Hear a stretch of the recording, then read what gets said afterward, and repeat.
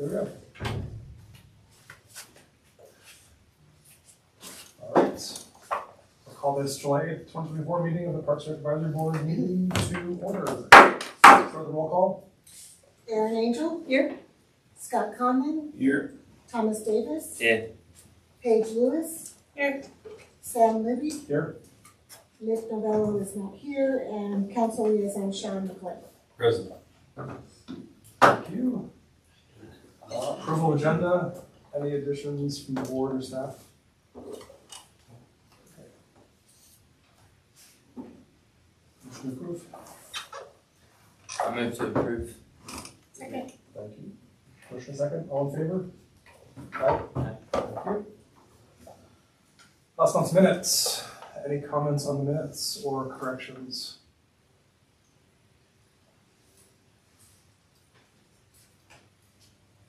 Hearing none, I'll move to approve. Second. Okay, all in favor? Aye. All right, next is public invited to be heard. Any public here to speak? This is all staff. Okay. Nobody here, okay.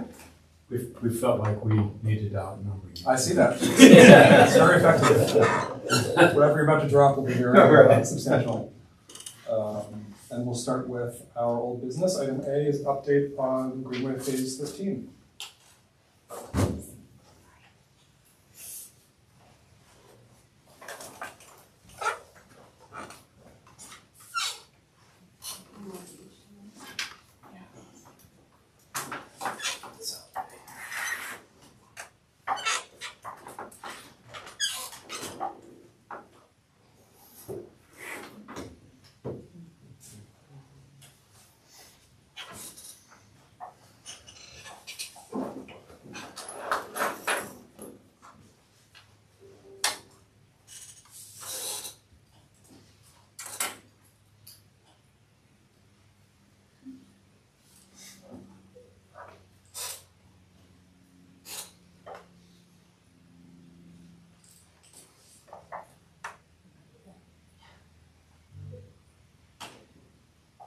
Okay, so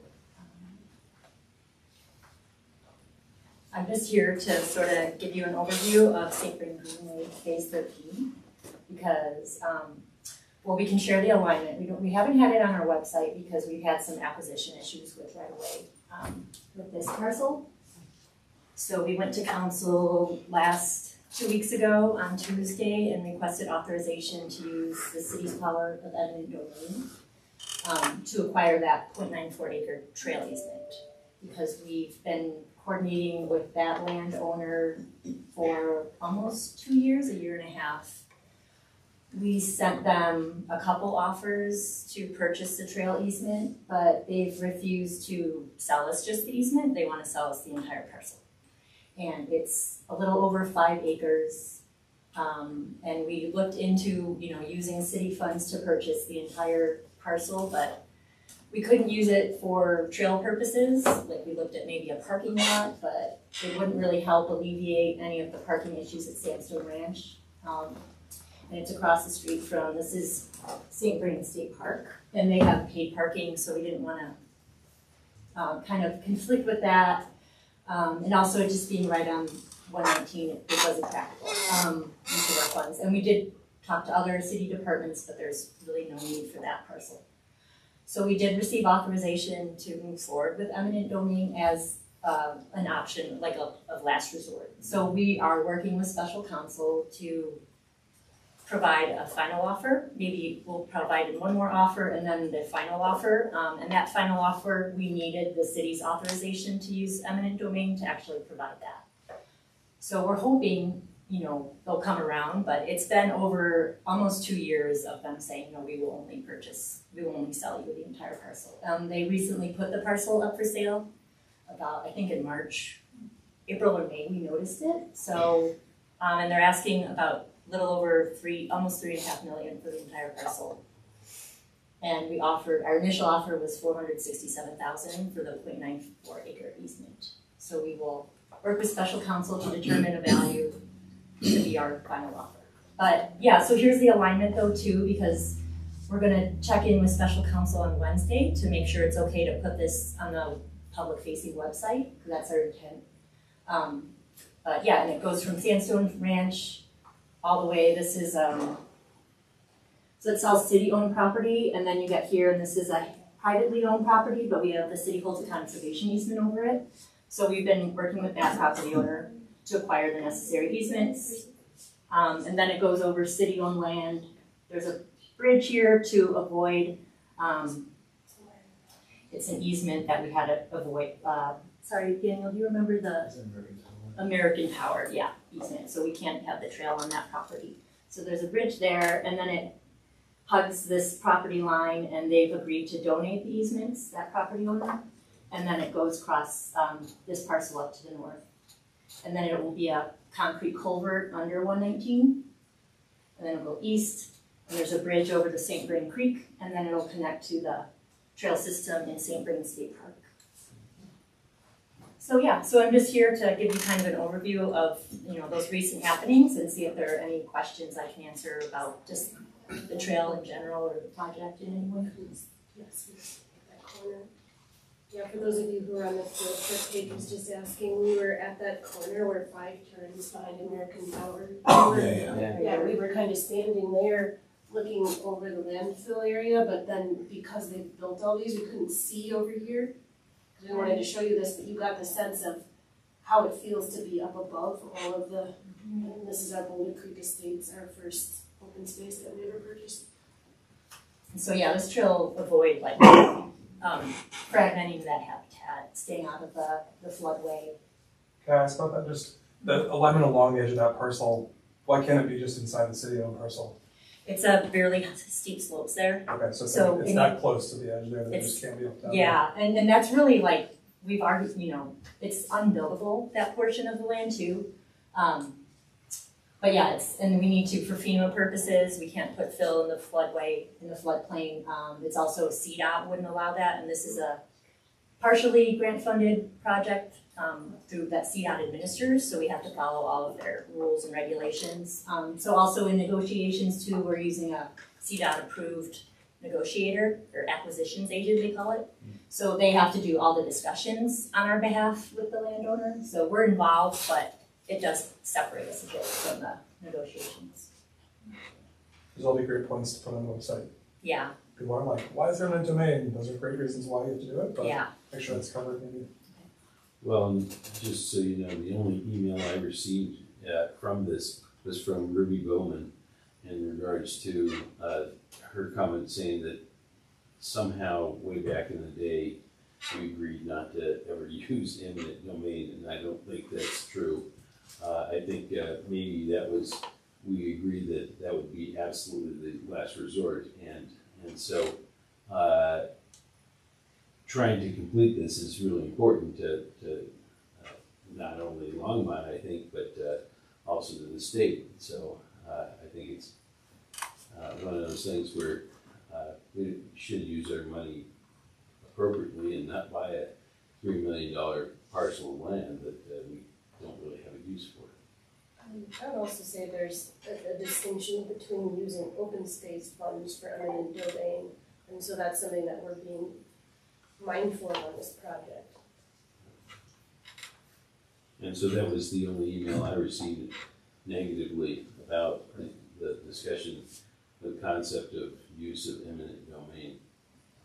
And I did talk to some folks about the proximity to the eco roost areas and nests. And again, as we went out there and everyone last site and looking at this map, we have pushed this as far away. And I think there's some concern that why there wasn't more public involvement, but we worked with, you know, Danielle can add all the other websites, I think there CPW, U.S. Fish and Wildlife Service, the flood management portion of the state's CDOT group. So we've really worked with everyone we could, and if you look at that, there's really no way we could push it any further away from those roosts. But again, I think all those people that are out there, I think it's a great opportunity for people to learn about those things from that higher level. You're back your way, but I think the ability to see that is a really important piece. But Danielle and her team really did a great job of taking a lot of information and threading the needle as best they can. With the underpasses, there was talk about having to have permanent pumps at one time. I believe, yeah, there still will be one. And who's maintaining them? Is the state? That would be or the city. The city. Mhm. Hops. Oh, I didn't hear you either. I couldn't hear you either. Oh, sorry. You Yeah, got the squeaky chair. yeah, I'm sorry. And yeah, and then there's a tie back to wherever that is, 5.5. Yeah, Is that the it's more like a sidewalk connection there. Yeah. Yeah. Okay. And then the rest of the path is similar to what 119 is, way over by Walmart then. So in terms of width and Yeah, I what believe the path it's looks like. 10 feet in concrete on the north side. So the green indicates crusher fines, and then the turquoise is when we'll be doing concrete. Okay. Are we putting any trees in? Big complaint over on the other side is that it's hot as heck to try to ride. No, that hasn't been part of the project. One of the things with trees out in these areas is really that, again, trees are not native along these areas at all. The only way we get them to even start is by having irrigation. If you think about the amount of irrigation with maybe the pumps from the, but yeah, it really is, it's a significant cost to try to get water out to get those trees out in those areas. And also, this is looking back at our St. Vrain master plan. That divided the entire St. Vrain Greenway going through the city all the way from west to east into sections. The rural reach, the preserve reach, the urban reach. This is the preserve reach, so this is the reach where, as much as we can, we're trying to make the trail blend into the landscape. So crusher fines, the concrete areas of the trail are because we're putting in bridges or we're gonna have major erosion problems like on the drop off to Boulder Creek Estates there behind the storage unit. So we have to have concrete there. But other than that, we're not planting trees, we're not planting, horticultural flowers. This is the preserve reach, so as much as possible, match the landscape with the fencing, make it as natural as possible. And one other alignment question. Did you look at all of using cutting yard 5 there as alignment other than going behind the storage facility? Yeah, they did look at that, and there's not much. Let me see. There's not much room there for the shoulder. Like it would have been a really tight squeeze anyway, and then it does go up quite a bit in grade, so it would have been really difficult to even fit the trail in and keep it ADA compliant. And then, they were looking at coming through here, but this was already developed by the time we got through to the design phase far enough, so that ended up not being an option. But yeah, and then it's been suggested like go along 119, but we're really trying to balance like user experience and safety. And I don't even know that CDOT would have allowed that within the that plan. I mean, really looking at safety with the trucks that come in and out of there and just the traffic in general and the driveways, just not wanting that to be the trail experience for families and commuters. Storage. It's not really. Because that's like a storage area too, so you've got a lot of truck traffic all through here too. Yep. On the north side of the trail, there's going to be a fence or something. Because I can see otherwise people will create a social path cutting across those empty lots to get to those, just say, 2 breweries under there. So there's some fencing, but really it's to keep them off of this portion of the property. There's not a fence on that side. There's a fence, like a concrete wall over here because it's the training center. Right. So we do have that over there.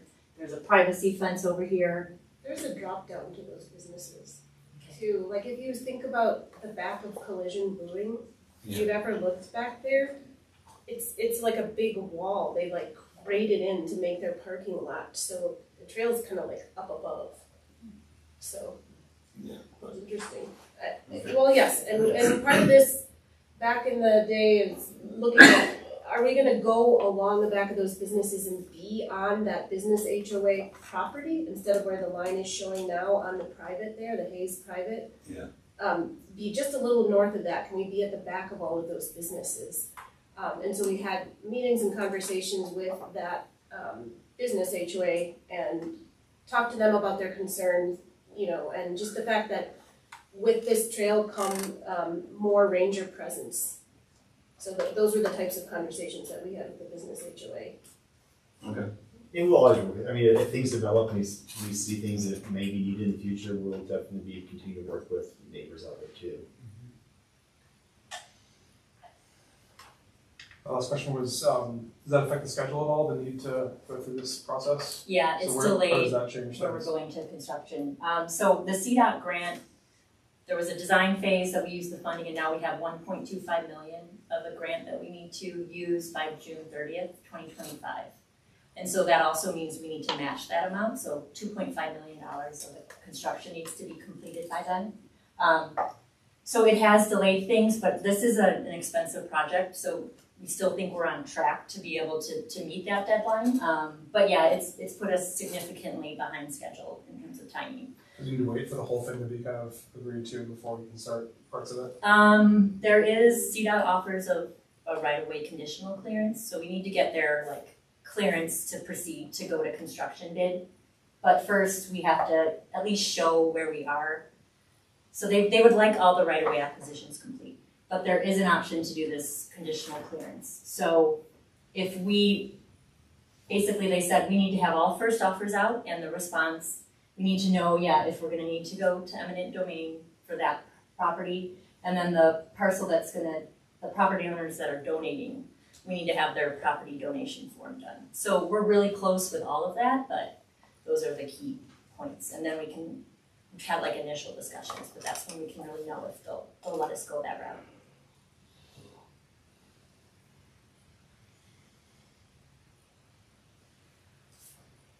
Other questions? Thank you for that. Great.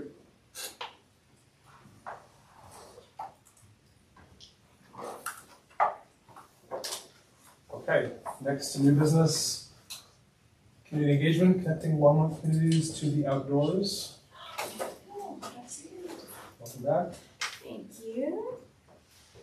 So this is mostly going to be an update on all that grant stuff that I've told you guys about several times now. Now we're sort of in the middle of the season, so things look a little bit different.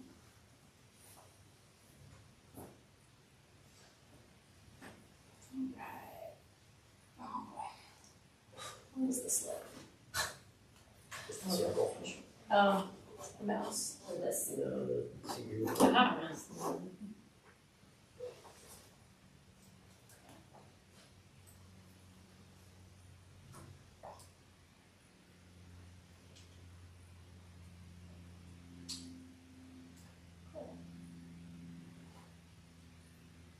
Try to get from this screen to that screen. Was it on your? It's on my screen. Yeah. Drag it to the right. Yeah, Yeah. drag it over. With your mouse to the right. PowerPoint. My mouse doesn't show up on the screen at all. Retrieving it. I can do that. Here, I have the mouse on this one. Yeah. Reach the mouse. I think you gotta move the mouse all the way to the right. I think it's off the radio screen, off the TV. There's the mouse over there. Is the mouse connected? So she will be working because she's plugged in, right? This is her mouse. Right. That's my mouse, but it doesn't reach. I'm gonna do that. So it's just, just grab right in the middle. Does that work? Just close it up here now. Hey! I don't know what you did, but thank you. Great.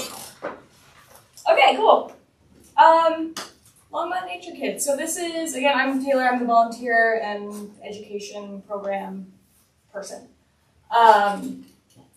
So Longmont Nature Kids we're just sort of starting it, and this is the project that's going to continue until about 2031-ish.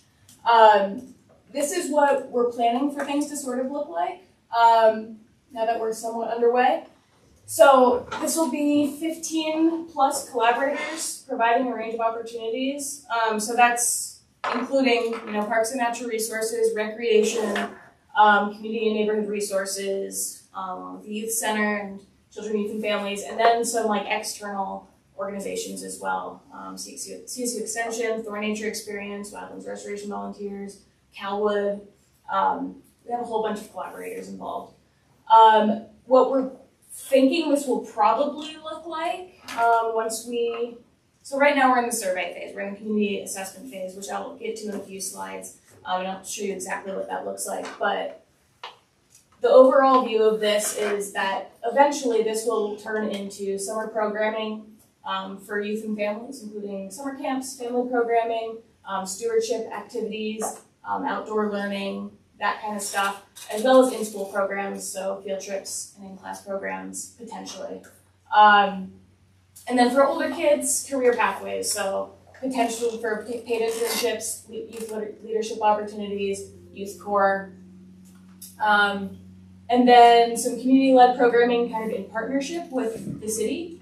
So that could be parent leadership groups, youth advisory boards, kind of finding different ways to connect the community to what we're doing in kind of an ongoing, sustainable way. So that we're not just checking in with folks once, putting a bunch of programming together, and then hoping that works forever.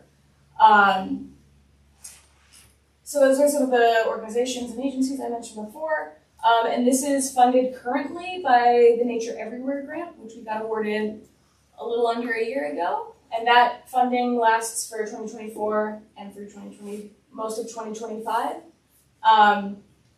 We have $40,000 for 2024, and I'll get into what we're using that for, but most of it right now is community assessment. 2025 we'll get another between probably 50 and 100K, and this is not just for the city, this is for all of these collaborators to share and use as a group. So we know kind of what this is going to look like because it's been done before. The city of Lafayette did it. I think last time I was here, maybe 2 times ago, I went over kind of in detail what that looked like. Just a quick slide to remind you. So Lafayette had 20 plus collaborating organizations. They were looking at about $1 million in programming per year funded by GoCo, which is similar to what we anticipate. They had 1,500 unique participants annually, and about 80% of that was low income and students of color, and we're looking to do something similar here. Theirs, similar to ours, theirs was a 5-year, $10 million collective impact project, again funded by GoCo. That's what we're aiming for here. We haven't applied yet, but we're in conversation with GoCo, and they've all but guaranteed that if we apply, they plan to fund this for us. So yeah, the goal was to connect underserved youth in Lafayette to nature and outdoor activities. Same here. And yeah, it's designed for, or we'll be designing it for pre-K to high school. So really the full range, all ages for youth and families. Younger kids will be focused more on like backyard, just getting outside and getting comfortable outside. Later elementary school, middle school, more education, stewardship, that kind of thing. And then once you get into high school, more of those leadership opportunities in the outdoors. And Lafayette did capital construction projects. Ensure all Lafayette youth live within a safe 10-minute walk of a nature space. We're pretty darn close to that anyways in Longmont, so I don't anticipate that we're going to be doing much capital construction, if any, here. But if we learn that there's a need for something like that, that's something that we can throw into our application with GoCo and try to get funding for. This is just an overview. I'm not really the right person to tell the story of the Latino community in Longmont, but I want to give you kind of an idea of why it's so important that we focus on some of these lesser served communities in Longmont, other than the fact that we just want to serve everyone equitably here. Early 1900s, economic growth relied really heavily on agriculture in Longmont, and that really, the work was done by the Hispanic community, who migrated here from mostly within the U.S., but some also from Mexico. But folks came from New Mexico, Texas, Oklahoma, and worked in the sugar beet fields here in Longmont. Historically, the Hispanic neighborhoods were north and east Longmont, kind of on the edges of town. Those neighborhoods are no longer necessarily on the edges of town, but they're still in many cases majority Hispanic, not all of them, but many of them. And in many or even most cases, they tend to be our sort of lower income neighborhoods with higher economic vulnerability. Did Tatiana present at the last meeting on her? Well, it's a couple of them. Okay, cool. So you've seen some of the mapping that she's done, and I'll explain how we're doing this sort of in partnership with the mapping that she's working on. But yeah, you can see some of these trends still today in neighborhoods. Economic vulnerability overlaps really, really closely with the Hispanic populations in neighborhoods. Throughout Colorado, and including Longmont, Latino families have faced considerable racism, exclusion, hardship since arriving here. And today, still 25% of Longmont's total population is Spanish-speaking. And this is part of a larger effort throughout the city to kind of acknowledge the past mistakes of our past 100+ years at the city, rebuild that trust, and try to build those relationships so that we can really, with genuine intent, equitably serve, include, and celebrate the Latino community here in Longmont. The Community and Neighborhood Resource Team here at Longmont, so that's led by Carmen, who I know has presented to you guys before. They are amazing. They've already built relationships with so many communities, some of the lesser served communities specifically, throughout Longmont, historically lesser served. And so we're working really closely with Carmen in particular, but with that whole team to utilize those relationships they already have built and build those relationships out further with some of the work we're doing. And we're also working with, again, those external organizations throughout Longmont that also serve and have relationships with those communities. Because it's not something that our department or me in particular, we don't have the ability to just go out and create all these relationships. We really need help. So community assessment, this is the stage we're in right now. We, as like a larger group, so including all of those external organizations, including me, including some folks from REC, we all got together and designed this community assessment strategy. And now, like as of a week ago, we're just starting to see that roll out. So we're in the very, very early stages of it. It will continue throughout the summer and into the fall. What that looks like is for elementary school age kids, we're doing nature play drawing activities and interviews. So traditional surveys, the same survey we have for adults obviously doesn't work well for all ages. So we're engaging kids of different ages in different ways to try to get their feedback on what barriers they have to the outdoors, as well as what they'd like to see in the outdoors and what kind of programming they would be interested in. Middle school, they have some sort of photo project, as well as high school. I'm not sure exactly what that looks like, but kids are taking photos of what they'd like to see and what prevents them from getting in the outdoors and putting together some sort of project that we're then reviewing. And then we're also conducting interviews, and for high schoolers, we're doing focus groups as well. Family and adults, we're doing focus groups and surveying. And then for the broader community, we have a survey put together, which I'll show you in a minute. And we have 3 hired bilingual interns, 1 or 2 of whom have participated in Lafayette's Nature Kids program, so they have a really good understanding of what this would look like eventually. And then 1 community leader who's like a woman in her 40s who speaks Spanish and is a kind of a cultural broker, community leader in one of our more heavily Spanish-speaking neighborhoods. So yeah, door to door, our community-based organizations that are involved in this are also doing some surveying through their folks, and then we're also sending our survey out by email. Facilitation is done by a trained bilingual facilitator, and the interns who will be working with kids and adults on all of this. So right now we're doing some private pilot programming. We've done some youth and family volunteer projects just this morning, and tomorrow I was out with a group of like a dozen or so kids, and we did a bilingual education / pollinator gardening event. And we have a handful more of those planned throughout the year. So more educational nature play opportunities. Thorn is doing a summer camp at Rogers Grove, 3 sections of summer camp. which I think 80% of the kids who are attending have sponsored, their fees are sponsored so that they pay very little or nothing.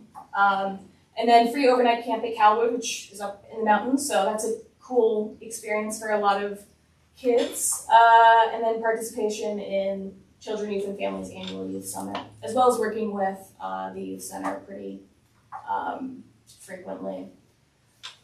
The assessments that we're focusing, our assessment on, again, Spanish-speaking and low-income communities. And this is, again, funded with the 40K from Nature Everywhere right now. I can show you guys the survey. It's pretty cool. Well, maybe. We'll see. Oh, gosh, it's showing up on this screen.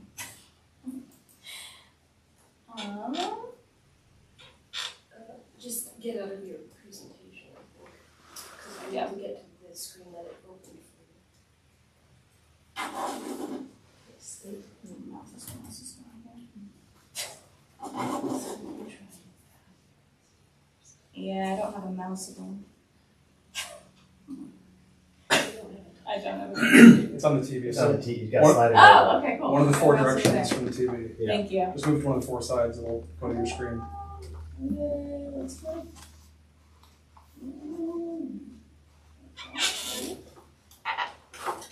If not, I can read some of this to you. Yeah, if you just slide it, yeah. I think. I don't understand, you keep saying that, but I'm not Yeah, following it's So you. it's about to go here. I know. Let's go here. Let's see, where is it here? Is it either below or above? So it doesn't, like, why doesn't that button work? That's all her things that are open. I think it's on this side. You're not crazy. What you can do too I'm is not crazy. this.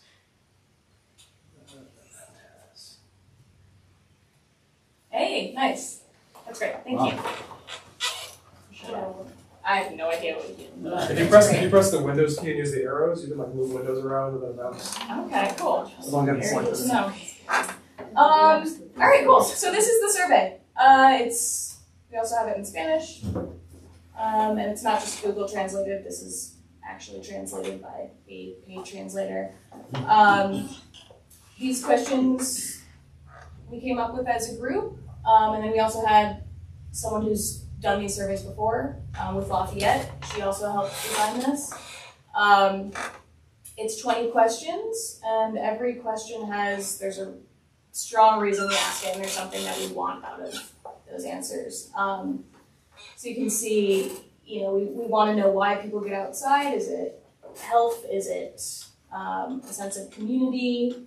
What is it that gets people outside? How do they access the outdoors? How would they like to access the outdoors? Things that prevent you from spending time outside. Most of these offer the opportunity to click on several answers, which is cool. And we also, I should add, Tatiana also worked with us in designing this survey, where she had input into these questions and these answers. So these are questions that she is deemed helpful for her work as well. So this is what the survey looks like. At the end, we have some questions on what language do you speak, trying to get an idea of who's taking the survey, and most importantly, at least Tatiana would say most importantly, and I would too, we have a map so that people can click exactly, if not exactly where they live, certainly like pretty darn close to where they live, so that we have an idea of what kind of answers we're getting from different neighborhoods, which will be really helpful, especially when it comes to like barriers to access and amenities that people would like to see in parks. We'll be able to tell where those answers are coming from, which is great. So this survey is going out now. We have a few results so far, not a ton. A month from now will be absolutely smattered with dots, but you can see we've got some answers already. And these, of course, can be thrown into an Excel sheet. How's the survey going out? A number of ways. Email, and then also like door to door on iPads, and then we also have iPads at events that we're holding, and focus groups and all of that. So It's not just available online. it's not currently just available like on the website or anything. We're trying to do sort of targeted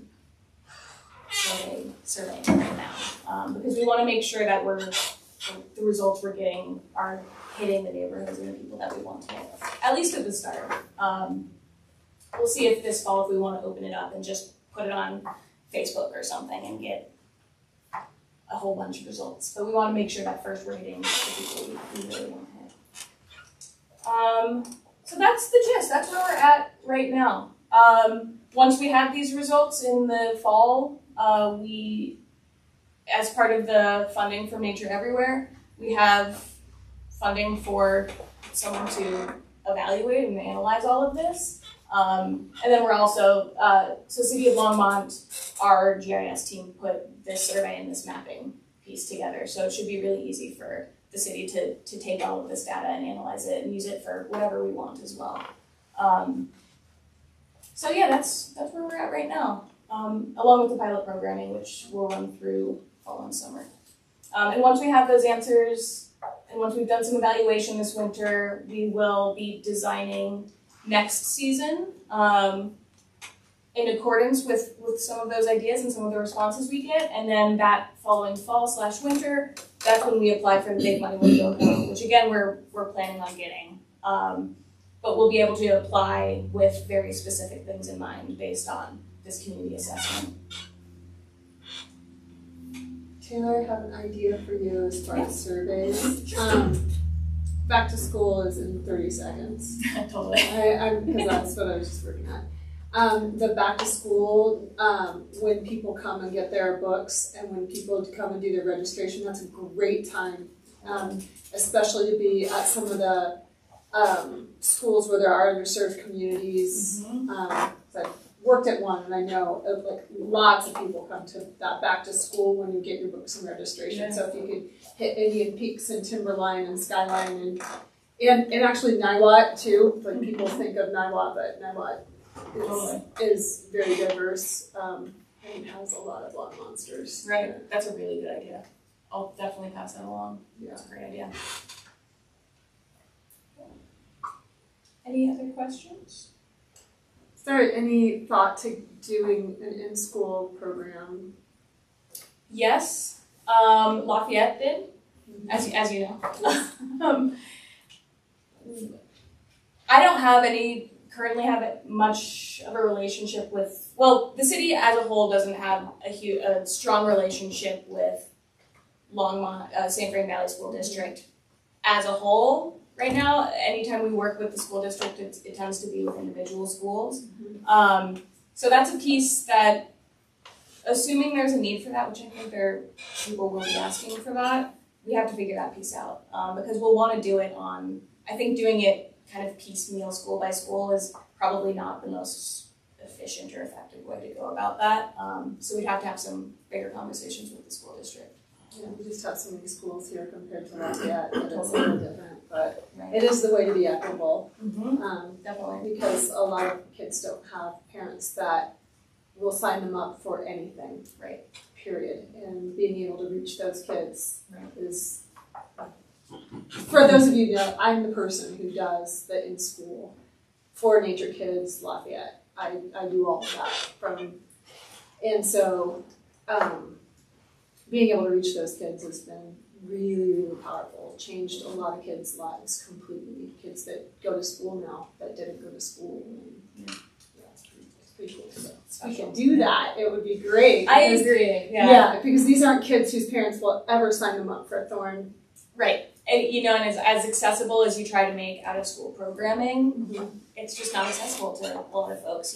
Parents work evenings, parents work weekends. Kids don't have a way to get places. And then also, if you have it with a mix of kids that do have access, and that it actually increases the success, just like having a special education program is you don't just put kids that don't have any access to nature with other kids that don't, because then everybody's a little lost in you know, they don't have their peer role models, but if you have different people, I found the most successful classes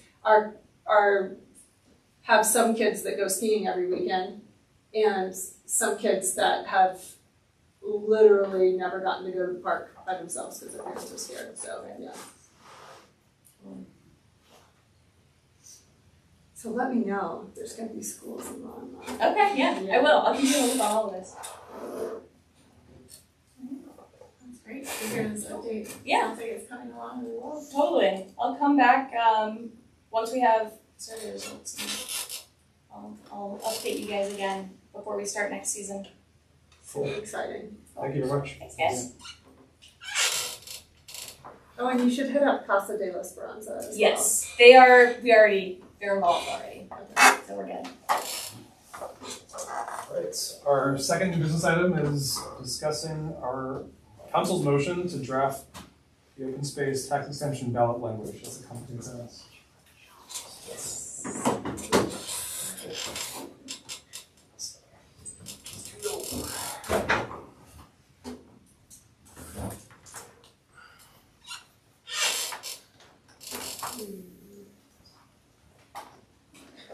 My computer's so old, I don't even think I can see mine.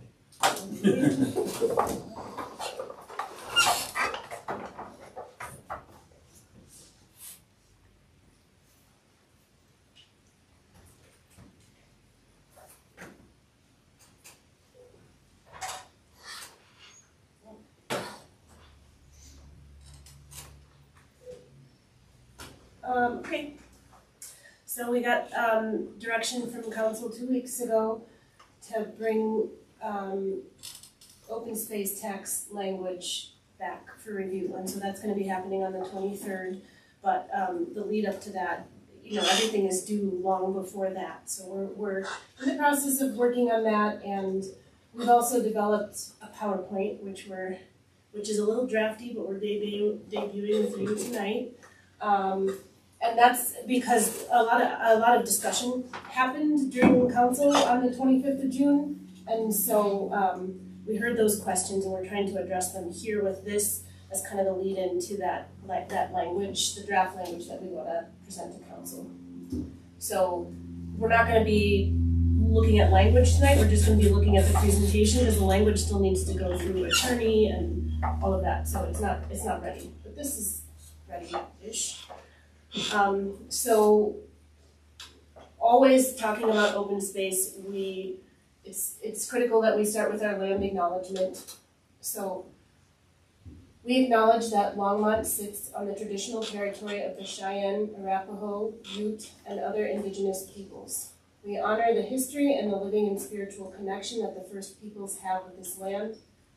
It is our commitment to face the injustices that happened when the land was taken, and to educate our communities, ourselves, and our children to ensure that these injustices do not happen again.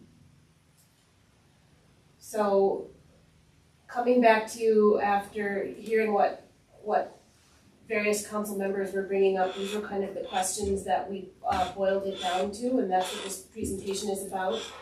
How does Longmont balance open space acquisition with housing, primary employment, and development? This was a lot of the stuff that Councilor Martin was talking about.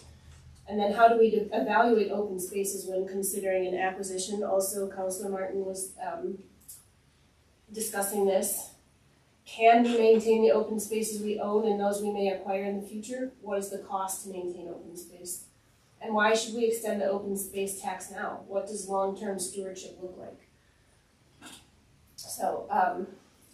So if we think about the progression of our very young open space program that started in the year 2000, this graphic maybe needs a little work, but hopefully you can see that it's a little bit divided into thirds. So that at the very beginning, so throughout, you see the blue below, throughout there's operations and maintenance. But when the program began in the year 2000, a lot of purple. We were really focusing on acquisitions, and then you get into this middle third where we are now. There's a lot of maintenance going on, less acquisition, and starting on restoration is where we're going. And then you can see the final third, the long-term stewardship of our open spaces. You're gonna see a lot of, restoration and stewardship is gonna take over. There'll still be perturbations of acquisitions and open space, and operations and maintenance will continue. Does that make sense? Is the idea the chart would be like relative funding or expenditures?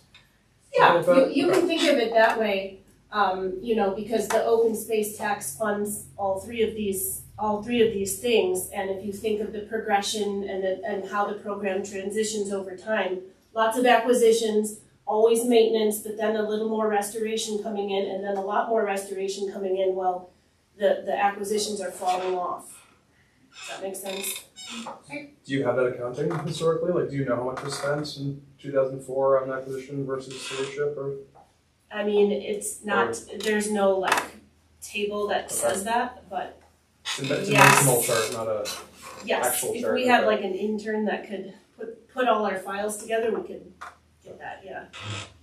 But yes, I'm just gonna note too, and we talked about this a little bit on the field trip, that there is a relationship between maintenance and the restoration piece, in that the restoration in some cases can reduce that need for sort of investment in yes. maintenance over time. I know, and I tried to capture it a little, you see how I spread it out a little, but this is, I think that's drafted. fine, but you should pull it, I'm just suggesting that you pull that out, that, when you do things like prescribed burning or, getting rid of invasives and replacing with natives, over time, ideally it becomes more self-sustaining. Yeah. And your maintenance costs go down. You're right, so it's just an it important. could show better in this graphic, in that final third, and then talking about that here. So we talk about this a little bit, but that's a good note. Well, maybe even a picture of how something came into the system and now with maintenance and restoration and stewardship. We will get there. I have the acquisition circled because I'm trying to focus here on just the acquisition piece. But this graphic you're gonna see a few times throughout the presentation, which is, okay, so where was I? The first question, how does Longmont balance open space acquisition with housing, primary employment, and development? So we look at our Envision Longmont comprehensive plan, which the city adopted in 2016, and we look at our open space master plan, which the city adopted in 2018. And when we look at Envision Longmont, let's see, the comprehensive plan. In there, you see that we have growth framework objectives. So that's getting at housing, primary employment, and development. And then we also think about that in the context of future land use planning. So we speak about our municipal service areas, the Longmont planning area, and then the greater St. Vrain Valley planning area. So that's what we see in Envision Longmont around this question. And then if you look in the open space master plan, well, we're not ready for that. That's question 2. So if you, I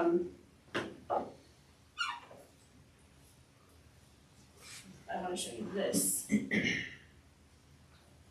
So if you think about the growth framework, it's the getting at housing and primary employment and development.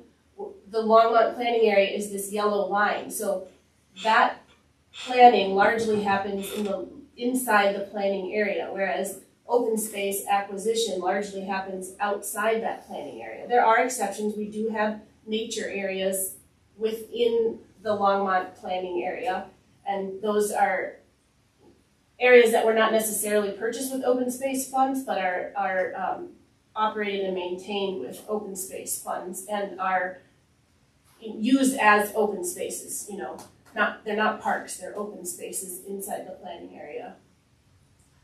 So, and then getting to question 2, how do we evaluate open spaces when considering an acquisition? We look at our...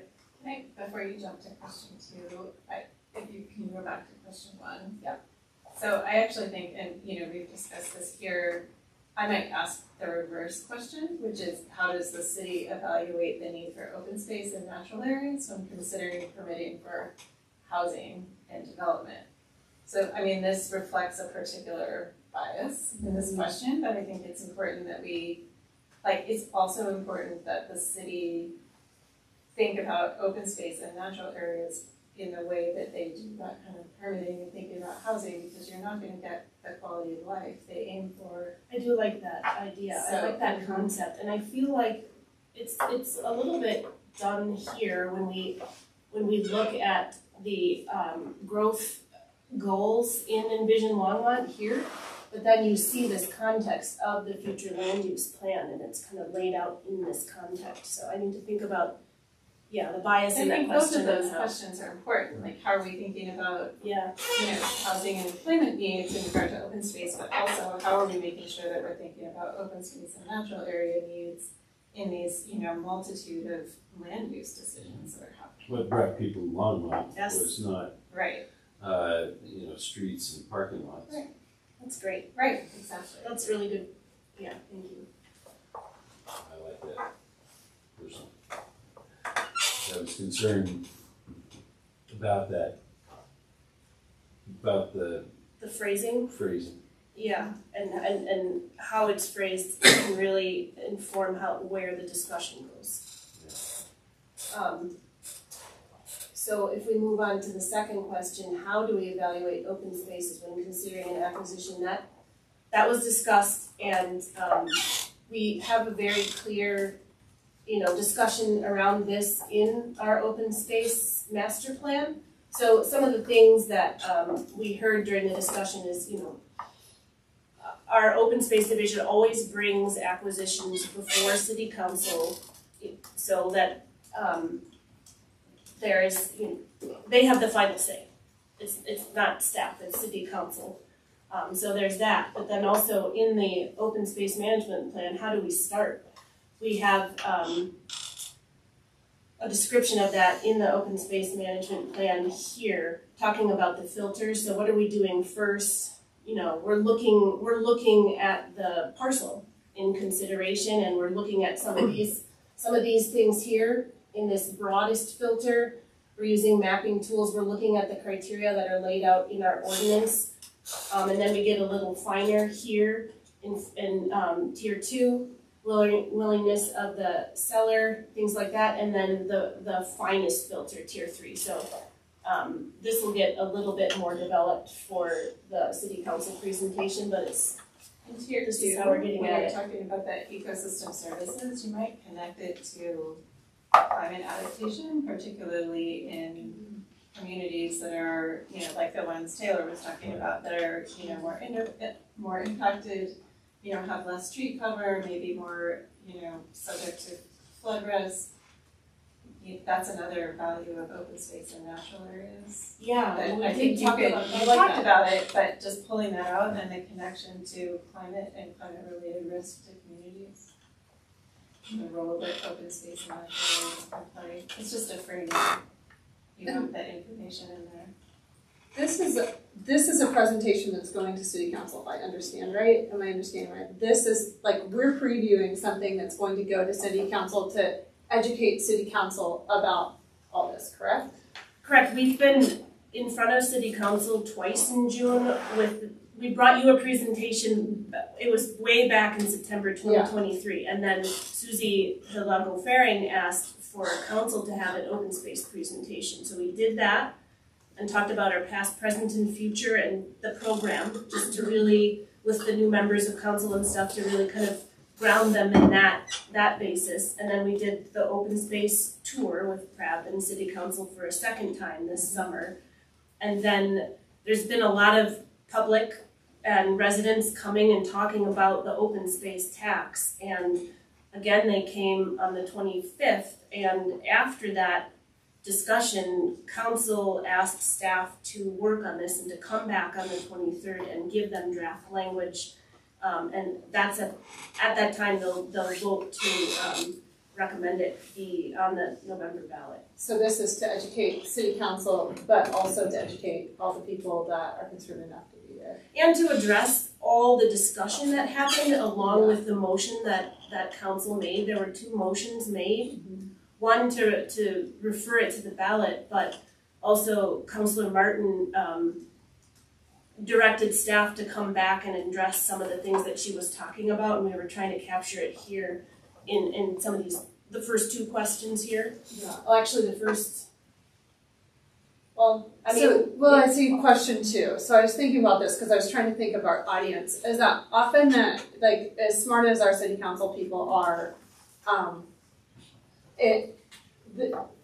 this language is tough. Like, it's tough, and it's tough to look at, like, what's the filter. But I feel like an example of one of the things that we, just using an example, because that's how people learn. And so we're trying to teach city council and then anybody who's there. So if we could have an example of the filter, like just a real quick less than 1 minute example of share the filter, I see. This like the one that's like by Circle K, this barn, it was about to be donated to us. So like the filter we went, what service, like, just go like maybe a 30-second, then we checked out to see if this, and then we checked out to see that. That's how we filter. And just giving an example like that will really help people internalize what this says and maybe feel it. Well, I think there's something else driving Councilor Martin's discussion on this. I'm not convinced that all of council is against this concept or adding stuff or focusing on housing in this particular situation. I think that was her thinking, probably more prompted by organizations like Launch that she's pretty actively involved with and others like that. So that's where I felt like some of this was coming from, not necessarily all of council feeling that way. I think most of council is pretty understanding of the necessity, the importance, and the value to the community of open space. Yeah, really this presentation was just addressing some specific questions that came from council. And that's good. But I was just thinking like maybe, because then if you make it really plain to people like Councilor Martin, but with everybody else, then they can't deny it. Like that, now they know we do have a filter. We don't just be like, we don't take it really. We have an example, things like that. Really, just make it really plainer than plain. Make the argument.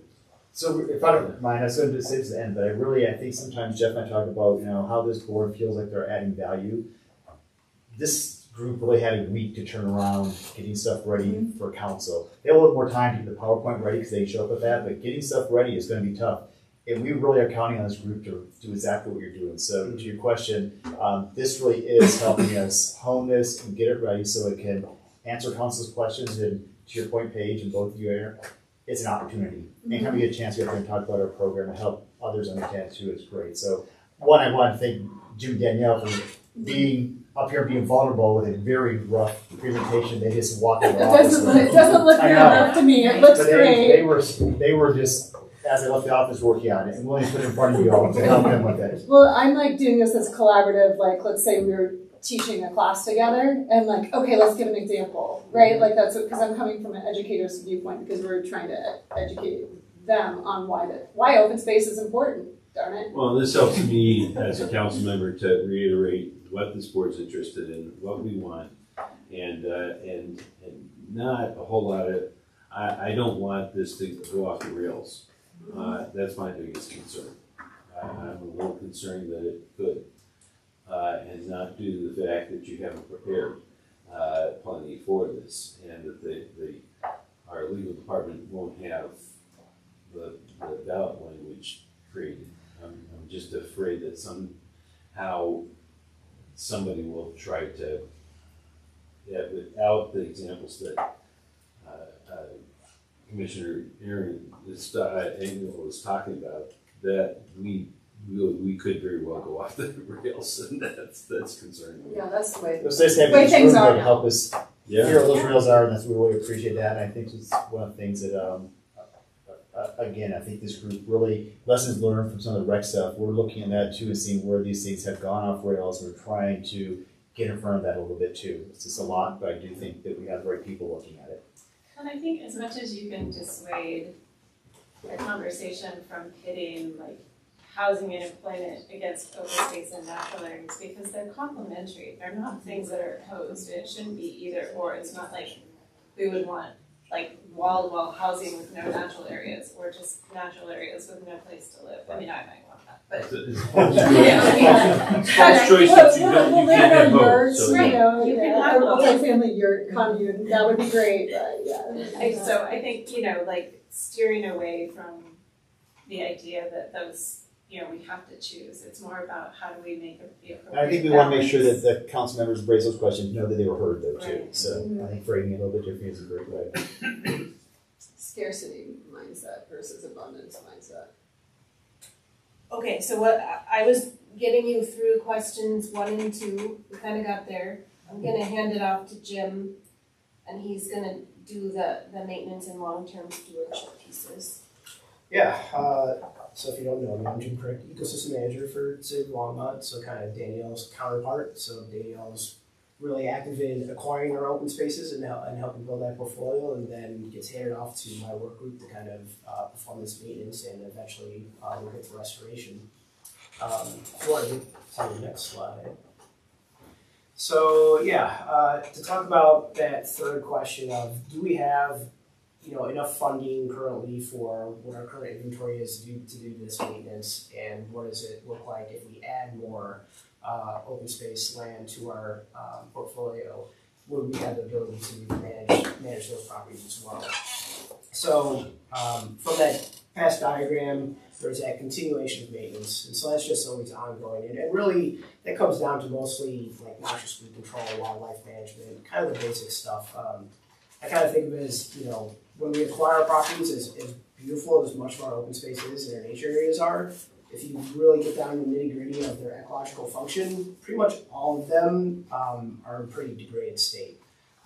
It's just the nature of acquiring properties that were, for lack of a better term, abused by past landowners. Whether it's, they were just overgrazed, or who knows, they were mined, whatever. Neglected, yeah, that's good too. So they all come into our inventory with needing some help. If you want to think of it as, each property coming in as like a patient in a hospital, they have some level of ailment that needs to be worked on. And so we're really in this maintenance phase before we get into long-term stewardship and restoration. Is really just trying to stabilize those properties, if you want to think of it like a patient. To get to that question of do we have enough money, funding to be able to do this maintenance, it's honestly a really difficult question to answer. Because like with each patient, they have a different level of ailment, and how much work is it going to take. So basically the best way that I could come up with a cost estimate for like a per acre of maintenance for our properties was to really take our existing O&M budget and kind of divide that by the acres that we manage for natural properties. I do want to make that distinguishing characteristic between natural lands and our ag properties. So we do have open spaces that are agricultural production, and some that are for more like wildlife habitat. Our ag properties, really most of that maintenance is a requirement of those ag tenants, so there's very little O&M that we put towards ag properties. So I really wanted to focus on our natural lands maintenance, where most of our O&M goes to. So dividing that out, we come up with about $340 per acre for maintaining our natural land type properties, so our open spaces, nature areas, and recreating corridors. So to then get into that question of, are we going to have enough money to manage any more acquisitions? So if you're looking at, we add a 100-acre property that's about $34,000 per acre, or total, based off our per acre price that it would cost to do our continuing maintenance. That $34,000, if you want to put that in perspective, that's about, I wanted to say that was roughly 3% of our overall O&M budget. It's like $1.1 million that we spend annually And then if you want to look at that compared to what our open space fund brings in from our sales and use tax, which is roughly about $6 million a year, we're looking at less than about half of 1% of our overall revenue that comes in every year from our open space tax. So I would say that we would have enough money to continue to expand our program and also maintain what we currently have. And then as far as how many FTEs that we have for our current properties, we have roughly 6.75 FTE. So we'd have to add, maybe 300 acres of open space where I may be looking to request another technician to help do control and wildlife management. And then going into that last question, why are we looking to extend the open space tax now when we have 10 years left before it sunsets? And really that gets into, if you want to go to the next slide, into this long-term restoration and stewardship. For those that were on the open space tour, we kind of mentioned that this planning for restoration and stewardship and actually implementing restoration and stewardship is a long-term commitment. Want to go to the next slide? So I kind of put together a mock restoration plan. I'm not saying this is what needs to be done at Golden Ponds, but this is kind of an example of what could be done for restoration. So long-term restoration is really continuing with noxious weed control, actually going in and seeding and trying to replace non-native vegetation with native vegetation, which, like Paige, you were mentioning. Once we get that going, that really helps with long-term, reducing that long-term maintenance. Because the best defense against noxious weeds are having really well-developed perennial native vegetation. And then we get into potential stream restoration on the same frame, for example, and then trying to implement prescribed fires and grazing, which are really critical for natural systems as they have natural disturbance like grazing and fire that these ecosystems evolved with to maintain those systems in perpetuity. So I'll go to the next one. So with Can that, we vote on Golden Ponds first? what's that? So with that, I tried to put together some sort of timeline for a restoration plan like we were talking about for Golden Ponds and some cost to that. So you can see for all these different phases of restoration plan, we're easily getting out into 20 years. And really, restoration, if you include that monitoring, which is really important for making sure that the actions that we take are actually working. If we're not monitoring, we don't know if what we're doing is actually making any positive impact or not. So if you really want to include monitoring, you can say restoration happens in perpetuity. Yep. So that's kind of how we do our adaptive management to not get too off on a different tangent. But really, to manage a property you really determine what needs to be done, implement a plan, and then you monitor to see if that's working. If it's not working, then you go back to square one. So with that, this kind of phased plan is just everything goes absolutely perfectly, which doesn't happen all the time. Particularly, like say for seeding, if we don't get enough rain for seeding, it's not going to take, and then we have to go right back to square one and try to seed again and continue the weed control. So this is if everything happens perfectly, which rarely happens. So you can see that having that long-term stability of knowing that our open space funding is going to be here for long haul, then we can really start getting into this planning and figuring out what each of our properties really needs to be, what needs to happen on each property long-term to get them in that kind of self-sustaining ecosystem management. So kind of looking at what some of those costs are, we get into another reason why having that funding in perpetuity and having that stability is really important is that restoration is not cheap. You can see a cost estimate here of $2.3 million to implement this mock plan. A lot of that is from stream restoration, but overall I think that still gets to kind of a cost estimate from our open space tour of that $7,000 to $10,000 per acre for long-term restoration needs. So it's definitely not inexpensive. But that goes back to that graphic that we keep showing, is that we have to balance acquisitions, restoration needs, maintenance.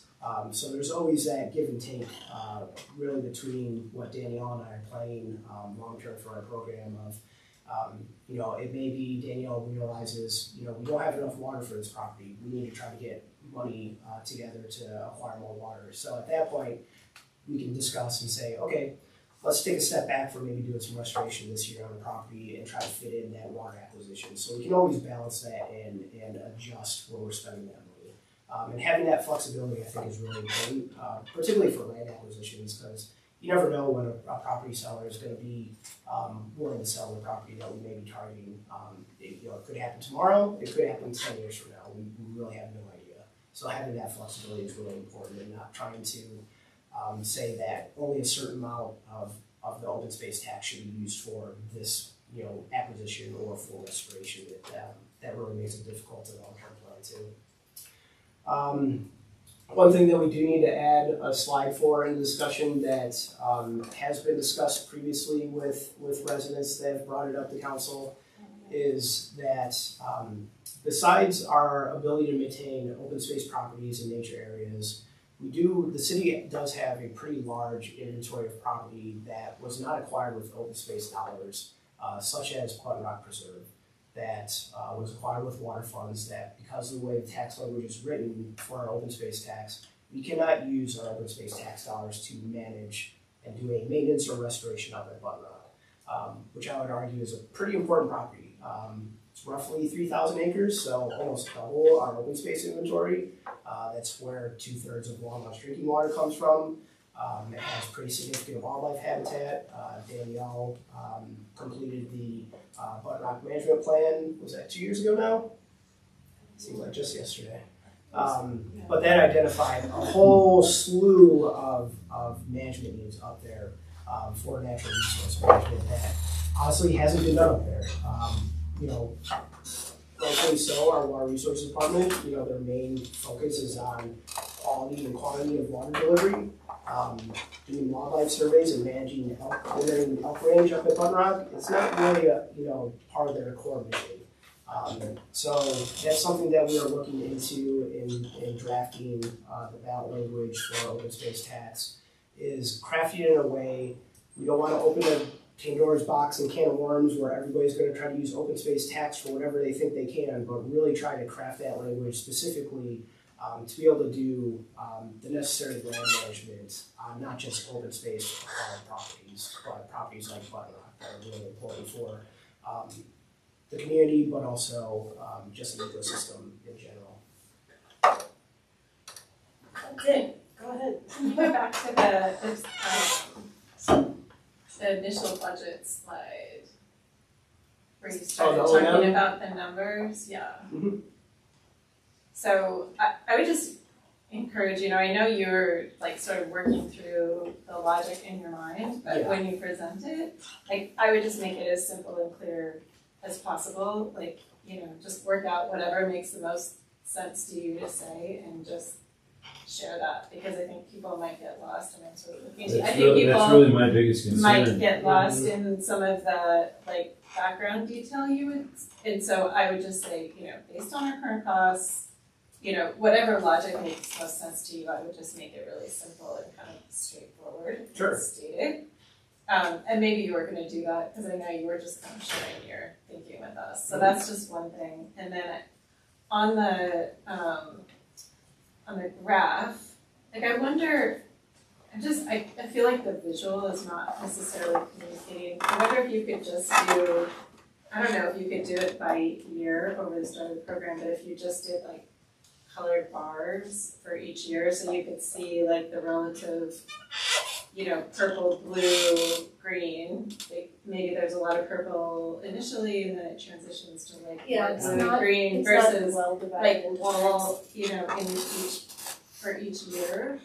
I don't know. I would just work with I hear work on it. It's not it's not 1,000 words right now. It is already our third iteration. Yeah, because I keep thinking are the down arrows expenditures or a balance sheet? And then the last thing on where you were doing the example of the long-term restoration piece. I liked the sort of picture, and I wonder if you could talk to it more. Again, I worry about the detail in your graph on the next slide. Imagine you're a rec person, Jen. This. Yeah. Like, I feel like this might become overwhelming and feel like, oh my gosh, we're gonna have this for every open space, and that feels. So I wonder if you could stick to the picture and just talk about what that, like, just use that image and talk more about what the restoration might look like over time. Like, we might start with the weeds and, you know, getting to the native plants, and here's the benefits, and then we might work on stream restoration. Just because I feel like this would be Well, it's scary to some people. Criticism might be, are those dollars constant? When we know that they're not, and that it's likely some of those things, the grazing costs could go up, and everything will probably Interesting go up. for us, but I think just for general. Yeah, I think this shows really well the interplay between the maintenance and the restoration. I would just show this graph with no numbers. Just timeline. And I think people just see numbers and get distracted by the large numbers. Sure. Yeah. So what you're showing really is the interplay of like momentary events that have long-term, multi-year investments required. Yeah. Well, The dollar amount isn't important. It could be 10 of that or 10 times that in the property. It's more that like this is how things work. As we get numbers, people start doing the math for you too. They start- Right. Yeah, And they're gonna go, saying, I "Mommy, can't let's read that, do can you that." give me a copy? Yeah. And you're like, no, I can't. Okay. I really like that example, the golden ponds. That's exactly what I was talking about with that. It's just having an example for somebody to think it through. Like you could even just use, like when we thought of acquiring golden ponds, this was the filter it went through. And then we're gonna keep using this golden ponds example. And then I like what Paige said about like tying it in, all these things, how making sure that you tie them in, because like grazing, well, that tells you that we need more grazing is something that tells you we need more open space, because if we don't have a wildlife corridor, we don't have the natural grazing of the ungulates, right? And if we have a good wildlife corridor, then we have natural grazing, which is supposed to be there in the first place, which is why we have to keep restoring things, is because we have damaged the ecosystem. I worry that if we talk about it as a hospital patient, that critical people will say, why are we buying somebody who's so sick? So if we talk about just like annual, like you need to go to the doctor and sometimes, like all of us need to take care of ourselves kind of thing. You need to go to the doctor and sometimes you find out, whoa, it's going to cost a little more money this year because of something. Does that make sense? Like, Yeah. Then we're acquiring like you and me, not like adopting the sick puppy that, you know, needs 4 new hips and But I think one of the things that removal. you mentioned was that, you know, that we have, when we acquire them, the shape they're in. And unfortunately, with our open space program, a lot of times we are taking on properties that Danielle used to neglected, but they were former gravel mines, or former, or I mean, these are the opportunities we get sometimes to make these things. They were farms that, you know, have been in town for a long time, and now they're at the end of that. So I try to bridge that too, that, you know, it takes a lot when we get these. They do need some TLC up front, then they need that long-term care, and then you need the restoration. Another piece I wanted to throw out there too for this group, and Danielle, I think, as Jim was talking about Golden Pond, some more people, because you talked about the split work, Danielle is writing operating plans for all these properties and going through and saying, here's the condition we got again, and here's where we want it to go. So Golden Ponds is like a snapshot of all these properties and how we're trying to write these master plans to say where we want them to be. That's what I think, is the snapshot is really good. Just say, for example, Golden Ponds, and then it just simplifies it. Yeah, it's a great example. Everybody loves Golden Ponds. We all see the value in it. You know what I mean? But then I keep having questions like, why do we allow people to mine our land and leave it crappy? Like, I like everything. That's like, I don't know. Like, that's what you just pose that right back to city council, let me be there, and I could just be like, if there wasn't Robert's Rules of Order, I'd be like, yeah, you let them build the Walmart, but you know the Walmart's going to go out of business, and then we're going to have to deal with that parking lot. Why did you let that happen? Wait, you're letting it happen all the time. Like, so yeah, think ahead. A lot of the gravel mine, unfortunately, we don't have a lot of control over. Particularly even the reclamation plan, that's with the state, and so we try to have some input as we go along and try to make improvements to that. But yeah, you know, a lot of properties we acquired that those gravel mining rights were already acquired before the city got the property and already had a reclamation plan. So we try to do our best in those situations, but a lot of times it's already been decided. On slide 8 though, you then said at the end of it, and we need to probably give an example, that if you were to bring on a certain number, another so many acres, what that would look like. You said quickly, that'd be another employee, or that'd be another 3 employees.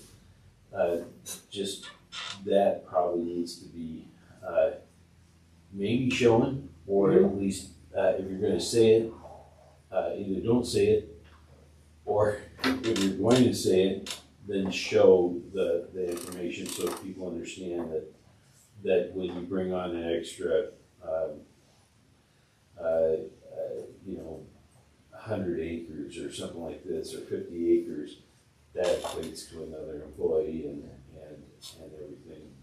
Okay. And also you can equate it a whole different way, is that instead of it costs us employee, is that we get to give employment to another employee. Yeah. Gets a It's an a employee good job. generator. That's No, I think because good. that's what Councilman Martin keeps saying is like, we need more jobs. Well, I'm not sure, because I'm not sure if we do, but I might beg to disagree. But let's hit where they where they're like, we get to give somebody a job. It's an employee generating situation, and doing something that they would probably love, because this is a great job. yeah. Yeah. So is there I was just looking at this, CSU did this ROI analysis on the Colorado's easement tax credit program. And, what is the benefit to Colorado taxpayers of this tax credit we have for conservation easements? And it's huge. I don't know if there's anything similar for, I can share the most recent study with you. I don't know if it would be relevant to city open space, but there is an ROI in terms of the benefit to community of acquisition of open spaces and conservation. Yeah, well, it's there's We even did something. get into this a little bit. We did try and get after this, when we gave our past, present, and future presentation, just giving an overview of the program, and It's not the honest piece. it might be worth bringing it. Just I'll send this to you if you haven't seen it. Yeah, well, and even at the second to last council presentation, when you gave that, prior to your presentation, there was the Longmont developments. I forget what group they're called, but they provide a couple of stats. Actually, 2 different groups provide stats of, I forget what it was, almost 8% of people that visit Longmont, so they visit Longmont because of the outdoors, something, yeah. I put that in here. That's in here somewhere. I don't know. Or maybe I just said it. Yeah, I think the maid said something about it. I would almost go back to that meeting and look at what both those folks, Aaron Fawcett and Yeah, we can look at the recording. yeah, and just quote them. It's public record. Yeah, I thought it was two pretty powerful stats that came out of it. Yeah. One is Visit Longmont, and one is the Economic Development Authority. Okay, well that's our presentation in the works. Thanks for That's letting us good. give you all this feedback. Yeah, and thanks for sharing with us and letting us give you feedback. Yeah. That's just so nice. Well, I wanted to hear, I didn't hear much feedback about that, the discussion about the expanded use of open space tax for places like Red Rock.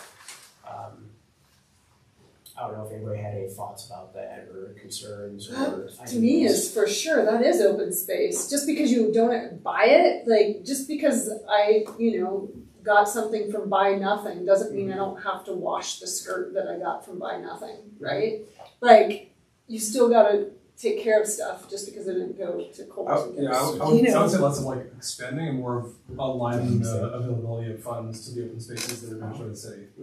I think there's a distinction between lowercase o open space and uppercase open space that only matters to people who are in this meeting and in this, in the city. That the public, I was going to make this point earlier, like you mentioned, the public wanted to come to Longmont for access to open space. A lot of that's not actually capital O open space they're accessing, right? It's city parks and amenities or places that are acquired one way and held in a different way. And those distinctions are important at a planning level and at a like policy and acquisition level, but in public it's really simple. It's like we want to better maintain the access to the outdoors that we all have. And Button Rock is not different from an agricultural lease other than how you describe it. Right. And so I think it's important just to like to not say it as expanding the use of funding, more like aligning a previous very specific tax to what we actually do in management today. I appreciate that a lot, because I think for us that do always hit on the large case open space and the small case open space, it's a transparency thing. I think we as staff do not want to get across saying, what are you doing? We want it to be a transparent conversation. I think the way you framed that was perfect. Because I think open space, the capital open space program does three different things to me. Like it focuses on spaces that are going to be preserved in a natural state and maybe restored to natural state as just habitat and ecology that are valuable by themselves. It requires agricultural space that we plan for leases, which there's no public access to, but they are of value in their own way. Then there's open space that's intended for public access or potential trails and use and picnicking and what have you. And the public doesn't really, I think of it that way. No. And they may expect things are different, like they have access to all the space that they're buying. And that articulation of why those things are each individually valuable is really important. Not for this meeting necessarily, but I think that it's a really hard thing to get to good understanding on without spending like a couple hours really learning about it. And so we have to recognize that people have their own presuppositions of what it means to be open space, and the council may as well. So the council's chance to educate, I think, because they have asked you to. So you can go in there, but it is complex. My only concern would be is if it becomes, I don't know, something that complicates just reauthorizing and you know, giving permanent extension. So, you know, I love the idea. I think it's great to put it out there. And then, I don't know if you have an opportunity to do like any kind of polling or anything to understand whether there's like language with that expansion versus language out. There's no time. No. No. Yeah, I think you're right, though. I think that's something we talk about.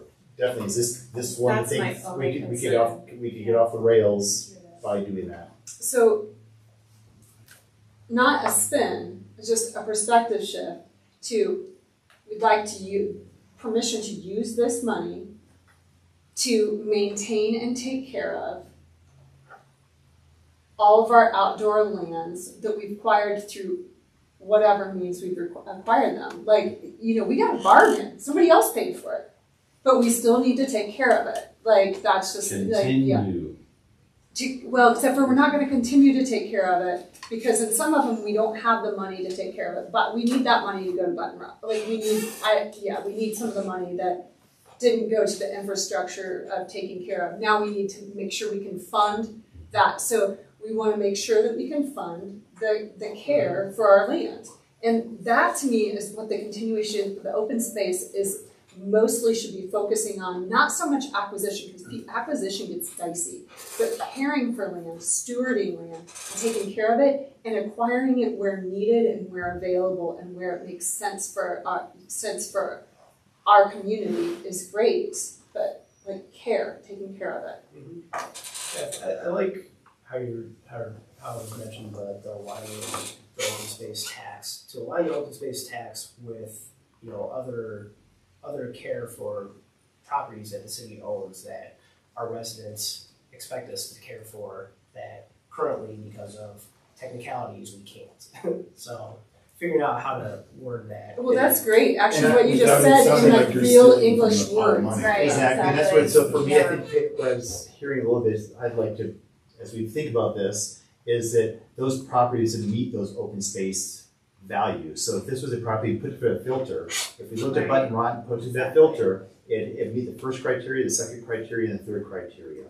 And hopefully that would keep it from ending up like, here's a street that needs to be repaved, and it gets you from a park to a park, so let's use it for repaving streets. Oh, I like that. The filter. Yeah, I like I that. like your Because yeah, we filter. don't want we don't want to willy nilly. Like I don't want to pay for my lemonade stand or whatever. You know.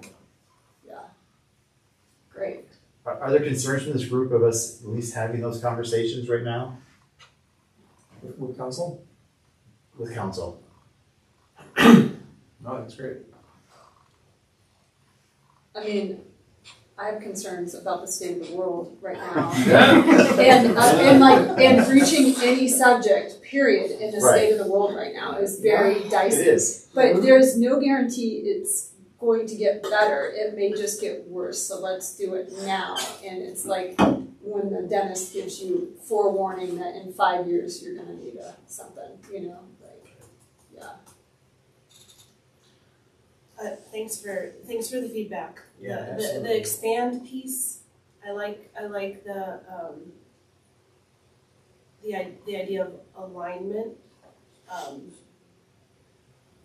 I lost my train of thought, but I think I like using the whole phrase ecological restoration in the language because we're speaking to it brings you back to the open space criteria, which we'll put in this presentation so you can see it, but like that phrase is different, because if you have a different lens, if you're like putting utilities in or something, reclamation of land afterwards and ecological restoration are different things for different purposes, and so to me, as a trained restoration ecologist, that phrase has meaning and makes anybody with any lens think about, that's different.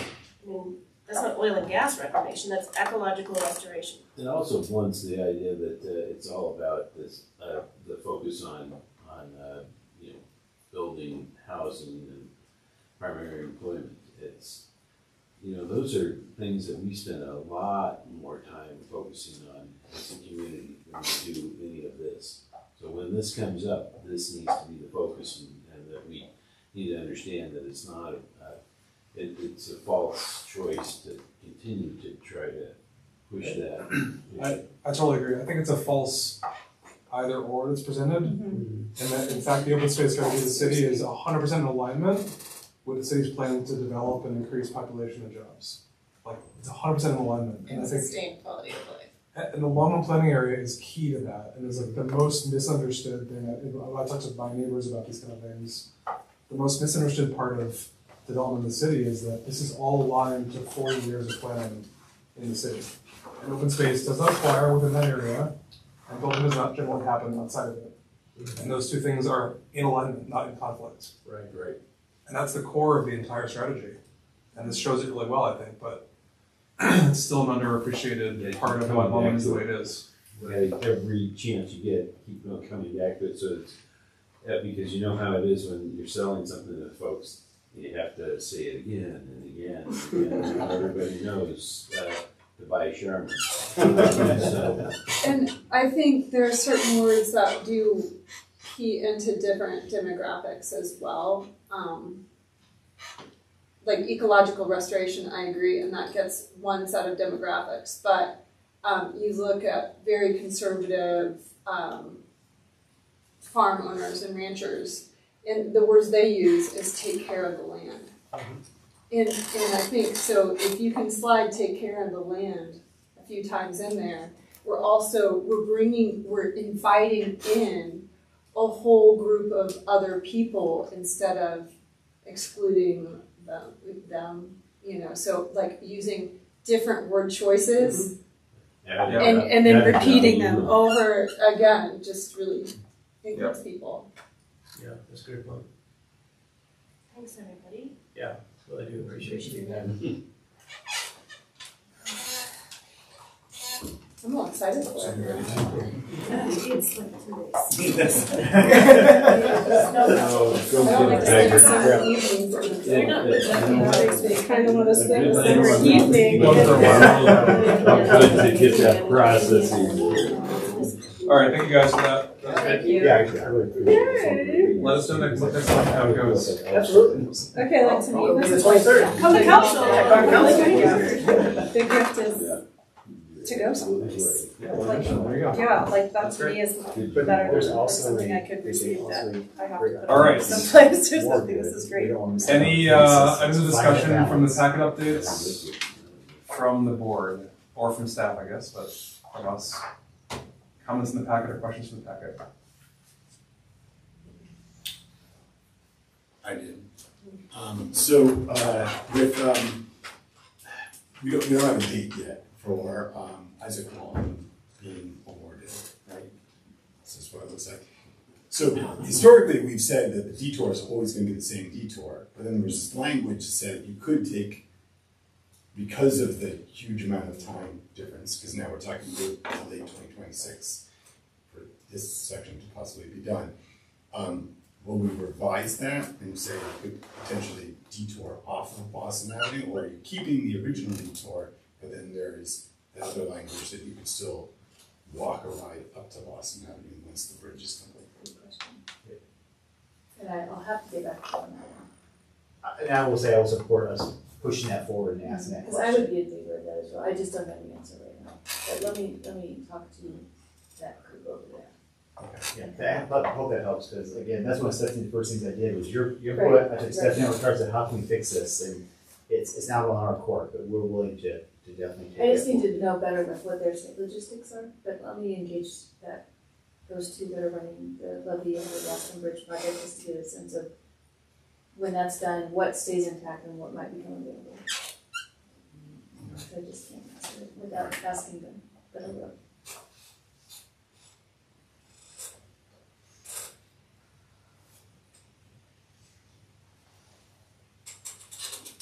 Questions? No? Go ahead. I have another question for Ben. So the 22 versus 23 numbers, looks like numbers are great. They go up by like 11%.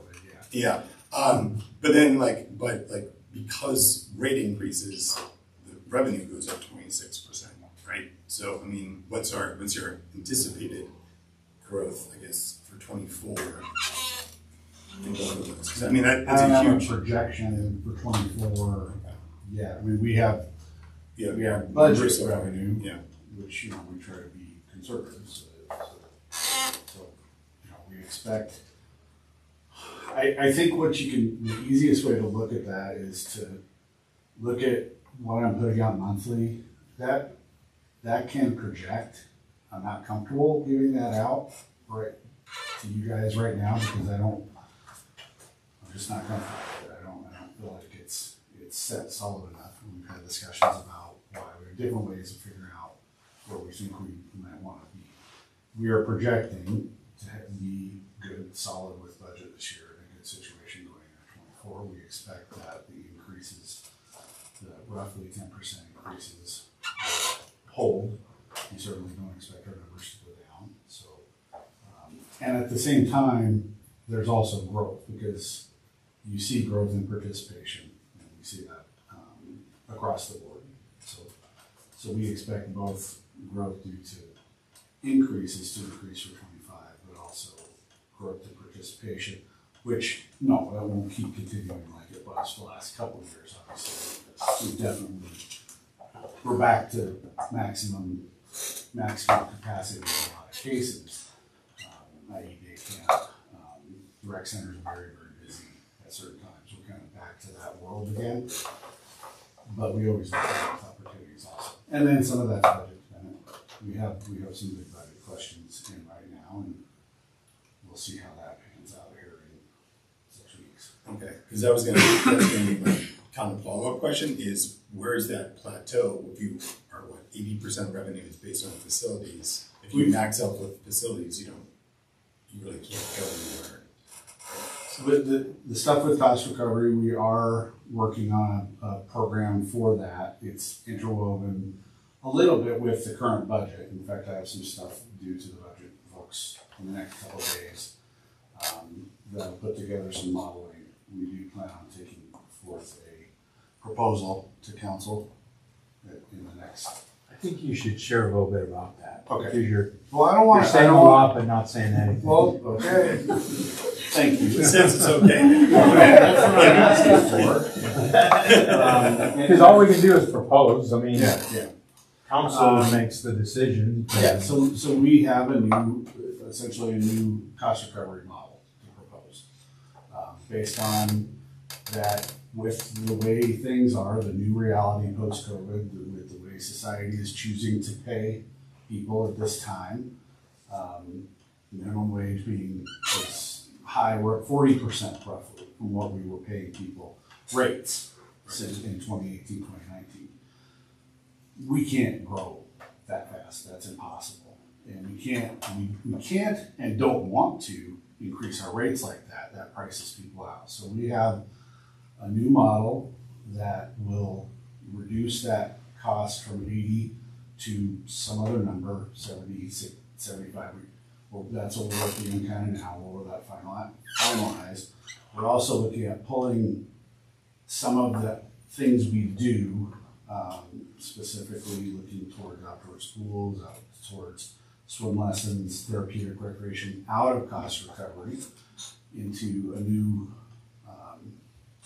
GL, general ledger account that would not be accounted for cost recovery. It still will be revenue producing.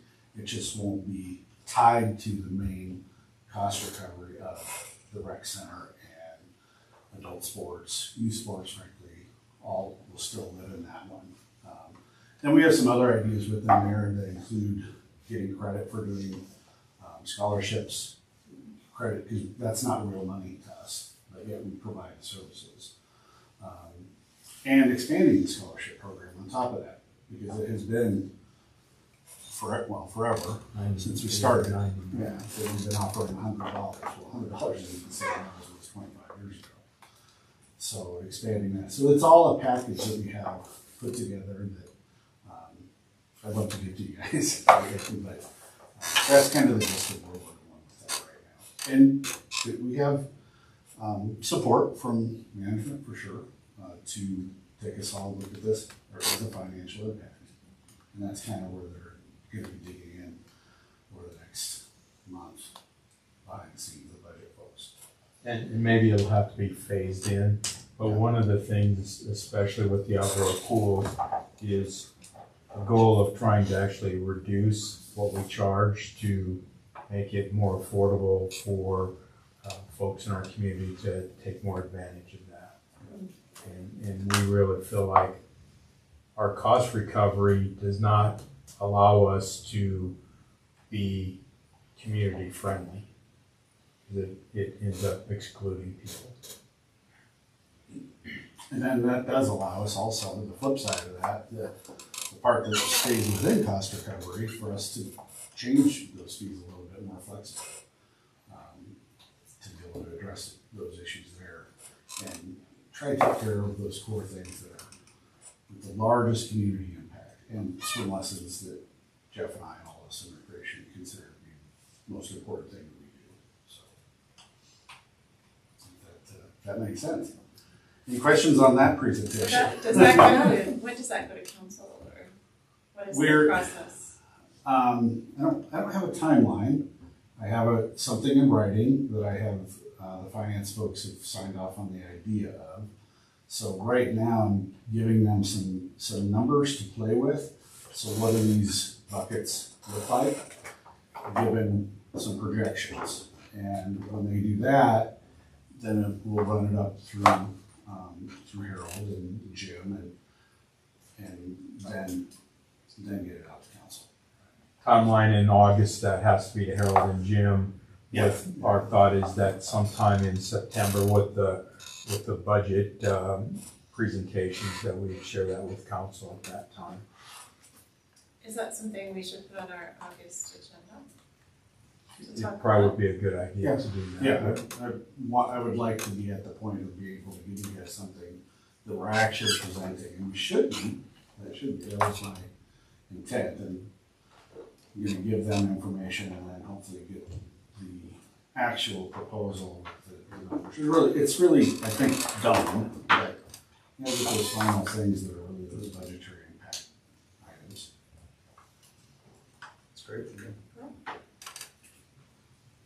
Love the idea of rethinking self-imposed constraints.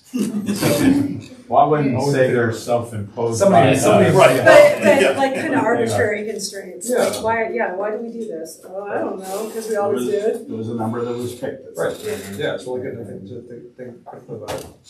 And it's yeah, trying to, that world just doesn't quite work. It's just,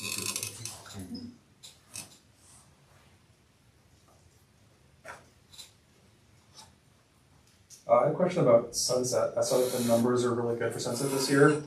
I've been there a bunch. It's been booming. It's been great. I was wondering about the hours it's open until in the evening and how it's working out with the full facility rentals. If those have been popular and it's rented out every night or not. I just didn't see the numbers for that. yeah, our rentals, yeah, we didn't include rentals in our little snapshots. Yeah. Rentals are, I think, full for the summer. Okay. We've expanded that program, and it's pretty much been full for the summer, I think. And is that seen as a good trade-off revenue-wise versus keeping the pool open for 2 more hours? Yes. For passes? Okay. Yeah, we don't get a lot of folks for dropping that time of day, so doing parties and things like that definitely add in a revenue. And get more people in the pool, which is cool. You still have morning lap swimming and everything like that. All those things we've always had. Yeah, it's been booming. It's nice warm weather. It's good. Yeah. This weekend should be very good. And the parking lot's reopened now too, so it's nice. Other questions from the packet? Okay, doesn't sound like it. Okay. Any items from staff? I would like to just talk about the 4th of July event. I would like you to as well, yeah. It was pretty busy. I think the weather couldn't have been any better for it. We counted over 9,000 people at the gates and really were... Just for the festival? Yeah, pretty compacted for pretty tight space. But overall, I think our first time was very successful. I think the things that were what I will call somewhat negative were some things that you just can't tell until you get there. We had 8 food trucks. There were some people that were standing in line for 2 hours waiting to get food. Yeah. The line for beer and beverages was also long at times. But I would say the servers probably really earned their money that night. It was the type of thing I was telling Paige before we started that at Wibby's, you were here with your beer like this and you couldn't move very much because you were going to spill it on someone else or on you. You know, there were two types of groups, I would say, that went to the event. There was the entertainment group that wanted music and beverages, and then there was the other group of people that were staking out space to watch the drone show and the fireworks. Well, that drone show was something Yeah, else, it was pretty and I will impressive. say it almost surpassed. I mean, It was amazing. it surpassed my expectations, and it surpassed, I think, that fireworks are fireworks are fireworks. But I'm saying that drone show, if it was just outstanding. If we could get that for winter holiday or something like that, man. We actually talked about that today. But thank you to council and to the city manager for trusting us to do the event. The staff was great. Thank you to David and the Rangers. They did an outstanding job of keeping people out of the Dickens nature area. And it just, for a short time to organize things, it really all fell into place. And I think the community overall was pretty happy with it. And Jeff doing and other duties as assigned. So you think that we need 12 food trucks and The problem with right there is Where to put them. Yeah. if we're putting them anywhere, we're displacing people, and we didn't have enough. It was very tight as it was. So it's Great problem to have for the first time. Yeah. How was it for the Rangers? You know, I actually got there around 2, and there were people down along the beach area. They had already, most people that were doing had set up blankets or chairs in the grassy areas, and they had been telling people coming in, there were signs there, so everyone pretty much knew they had to be out by 4 o'clock. They did a pass with the vehicles, and they talked to people first, and then with the bullhorn saying it's time to go, and people grumbled a little bit, but everyone left, and there was really no problem with that. So That's great. Good, yeah. you know, we did allow people to continue moving through, so we could get people to Martin and Main Street and stuff, but no one set up, no one stayed there. There was no loitering during the fireworks at all. So David, did they allow people to watch fireworks from the bridge? from Martin Street, Yeah. Yeah. Okay. So Yeah. people put their chairs up on. yeah. So when they left the beach area, they could go up onto Martin Street and they could watch Yeah. fireworks up there too. That was People were doing that on Main Street. Yeah, they didn't agree to do that. That's all I have. Cool. Yeah, I that was- was So great. good job, That was guys. great. Do you feel like a template for future years? It's a starting point. I think Yeah. we learned some things and, you know, need to talk about the location. Is that the right place? If it is, how do we expand the footprint, those kind of things. I should make a comment. I went to the Roosevelt orchestra thing, which was great. Little involvement from the city, I think, because it was all around the orchestra, but it only worked because it was the nicest day in 2 weeks, probably. Right. Yeah. Otherwise, it would have been a heat stroke disaster, but it worked really well to be up there. And it helped where we were too, for the same Yeah. reason. I mean, you had 10 degrees to the asphalt, and Yeah. it's just, that's Yeah. a lot hotter. I mean, it was perfect. Yeah, I think the only way you could possibly expand is if you were to close 287 and go across the way to like. Did you talk to Harold? Yeah, you talked to you. No, is that, that's with what, the proposals for. oh, I'm just thinking, Yes. logical. Love it. We've got ideas. Yeah. Lots of ideas. So Yeah. bottom line is we did too good a job and we'll be doing it. I did really think it came together well, given the really difficult challenge. Sam given. Feldman is our coordinator for our events, and she is as good as There was good communications too about where to go and things that were happening. Yeah, and there it was. was quite good. I had an idea for the drone show. You guys gave me one for the winter. Have just reindeer and sleigh that could like passes over like That'd be during cool. Longmont lights or something like that. That'd The be- problem we're hearing is you cannot do it over Can't do any it buildings. people. over buildings or people. Yeah, And so, it takes a ginormous amount of room. That's Yeah. why I said Dickens. yeah. Which almost takes any opportunity away from Longmont Lights to be able to. Which was actually another reason to have the area closed too. So. So you Yeah, can't you do it can't. over buildings, okay? You can't even, like, Roosevelt Park's not big. Right. There's drones over It's my like house they- all the they- time. I and- don't know how they And can't then do there's it. no Like, room to view it because you gotta be You're from trying the to side. Yeah. There's a giant decay. If like those things are moving at 27 miles an hour, and if they just get, they just to the east of the water. Here's So your You've point got there. another huge I, open space there for you. in November, I spoke directly with the FAA about this, and I pointed out to them, I said, During Longmont. about drones, I said, with the lithium batteries and everything, people's just poor choice of things, especially after the Marshall Fire, they were talking about deliveries and stuff like this, and I said, you know, how do we stop that? But more importantly, I said, like drones wanted to come up and show like Button Rock Dam area and everything like that. And their response was, and you're gonna love this because it's really, it will warm your heart, we can action afterwards. That means that if they burn the forest down around Button Rock Dam, I said, just to clarify it, you can go and sue the people who did it afterwards, right? yeah, because that makes such a difference. And they said, yeah, and I said, this just smacks of the fact that, you know, in 1981, they fired all these guys, and now you've got what you got. You've got people that just do not understand the ecological aspects of it. I don't really mind the drone that goes over my house though. No, but I'm just saying, Okay. it will There's happen probably more. some kid It'll that probably just happen is more and bored more all summer, often, is right? what their concern is Yeah. because of the fact that Amazon wants to do drone delivery. And that's where they start talking about, I said, what about 80-mile-an-hour winds? And they were like, we can action afterwards. In case somebody uses poor decisions. Any more stack pumps above to talk about? Okay, we got 5 minutes if we can finish it. So, that's the one you saw last week, but I have some new photos. It's just kind of fun. I thought maybe we'll do like 4-week updates, just kind of, because we see you every 4 weeks. But they're putting in the big underdrain system now, which is just huge, just to move all that water from those failing fields, and it's pretty incredible. These were actually taken today.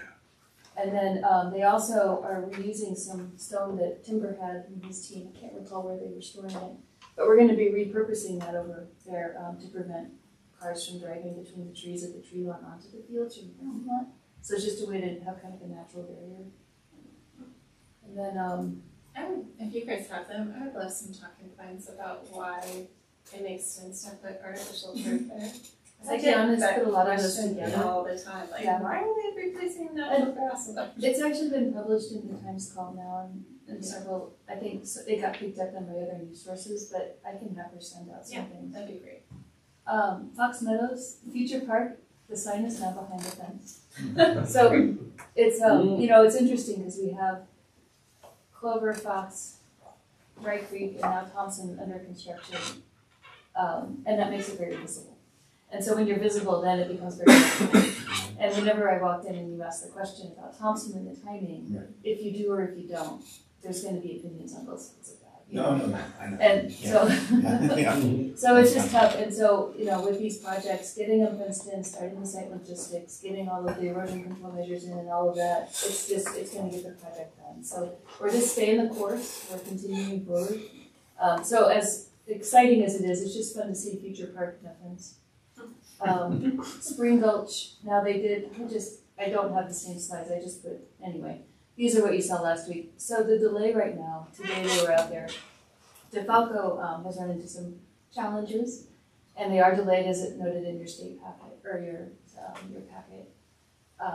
But they have some sandstone walls down here that they put in where it's going around into the underpass, and they're gonna have to do some rework on some of that. So now we're another 3 weeks behind. So. From the packet, or the packet is accurate? It might be from the packet. So August? Late August? And then Thompson, as you all know now, it has the west sidewalks closed. That's part of where they're going to be doing all of their mobilization, moving their equipment into the playground area. They will be putting a fence around the shelter area, and they're going to be starting these activities over the next 4 weeks for the demolition, the surveying, and the grading. So a lot of things are going to start disappearing in Thompson and had you worked with Elisa on I know you had talked about something. I don't need to bring it up if you don't want to. It's okay. Okay. I did. She's been very helpful. Okay. I think those are all the updates we have. Oh, Nino is out to bid. So it's going to be, the bids are coming in on the 24th of July. Well, that we get bids. But I think it's favorable. So, yeah.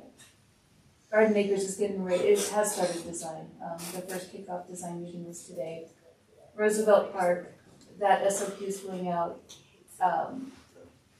not in June. It's going out in July on whatever it's stated in the packet. I think it's the 12th or something.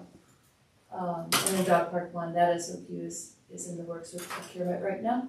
And then Danielle and Sarah already gave that update. So that's all we have on that. Okay, any other items? Or we can... I do have one piece, and we can put it on after you bang the gavel. I learned something really cool today. I asked Taylor to put it up as you guys are walking on, if you watch it. They did a little video with the volunteer program, and I thought it was, yes. Actually, Stephanie, do you want to just log back in? I can just Teams it to you. Okay. That's probably easier than trying to deal with my So yeah, computer if you guys want to gavel it out and let her do it. I thought it was, I saw it, like, Oh, something happens that I don't even know about. It's a very feel-good way to end the meeting. It's a good feel-good way, yes. It's very cool. While she's doing that, can I just ask a question? And it sort of relates to our open space presentation, but I would love maybe at our next meeting to talk about what it would look like to revisit the Dry Creek master plan. Because I know, we heard like this, all of these things that are being planned to implement there and kind of build it out like another sandstone of sorts. But I think there's a lot of value in retaining more of the natural area there, and I think we heard some of that from the community when we were talking about the rec center. So I had 3 people contact me and had a sit-down meeting that wanted it more natural, and why were we doing all this? And I said, this was not open space. This was always a park. I said, maybe there's some sort of discussion that can go on with that one up further, that because the neighborhood park adjacent to it. But I said that's not for me to call. It's something you'll have to. I'd like to have We the can have that conversation. I'll tell you, I get those calls too. You don't have to log in to watch it. Oh, you don't? Yeah, if you just press the back button. Okay, because I'm like, I don't want. I've just been trying to remind people Just that X out. we do a great job of buying open space and then trying to look at our neighborhood and community parks and those needs throughout the city. And I think Stephanie and her team is looking at design, taking those natural elements and really building it into that is something we do. But there's nothing that stops us from having further conversations. The The question is timeline, about, like, as master plans age, right? are we stuck with them if they're not relevant to what has happened in the community? I don't In the agree. meantime. But How is it not relevant though? We haven't added athletic complex for you. No, I agree. That's I think that's just there's more of the sense that some of the community. our side over here is if you all tell us what to build, we'll build it. I just like to have a conversation. Yeah, because I think that's absolutely fine. I just, again, we're not the decision makers. Well, in all fairness, in our CIP, first off, we need to see what year it might be, to plan ahead for that piece, and we don't know. So that's, a larger park, so. But yes, I think we definitely have a conversation. Taylor, you want to send us out on We're gonna want to do this during the meeting or want to adjourn? Voluntary. You got the. It's 53 seconds. I move that we wait for 53 seconds to adjourn. I'll second. Yeah, that's good. All in favor? Aye. Great. Yeah, it's muted there. There you go. It's muted again. It's up again. It's weird. To serve your community and be outdoors.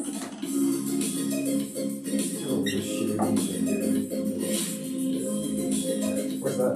Sandstone. Oh, the garden. No, I meet a lot of people. This is where I live. These are the places that I use. When learning, I'm always learning new things every time I volunteer. It's a way to give back. When I come, I just want to walk around and sit down and something good. Volunteering is something you're interested in doing. Feel free to sign up on our website at longmont.givepulse.com. Very cute. Thank you for indulging me. All right. Thank you, Taylor. I move we adjourn. Second. All in favor? Aye.